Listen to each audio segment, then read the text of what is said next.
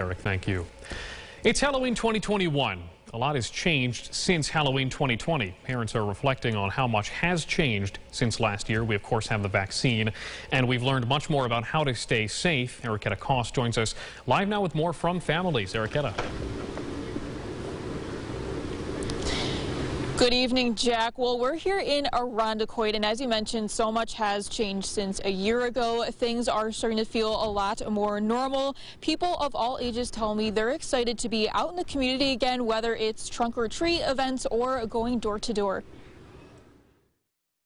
Last year, I think I bought a bag of candy and we watched a scary movie.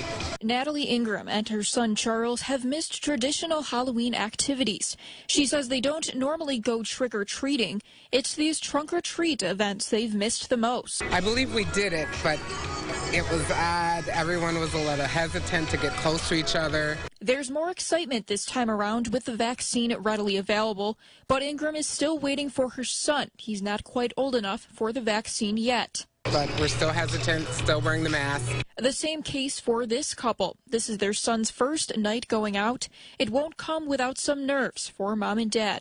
I am a little nervous, but I'm actually happy because he enjoys his costume. Joe Thomas is sending off his teenager tonight for parties with friends. His biggest concern for her, staying warm and dry. So let's just like the weather and the kids being warm and just staying out of the elements. Now, as for authorization for ages 5 to 11 for Pfizer, an advisory committee to the CDC is expected to meet Tuesday and Wednesday.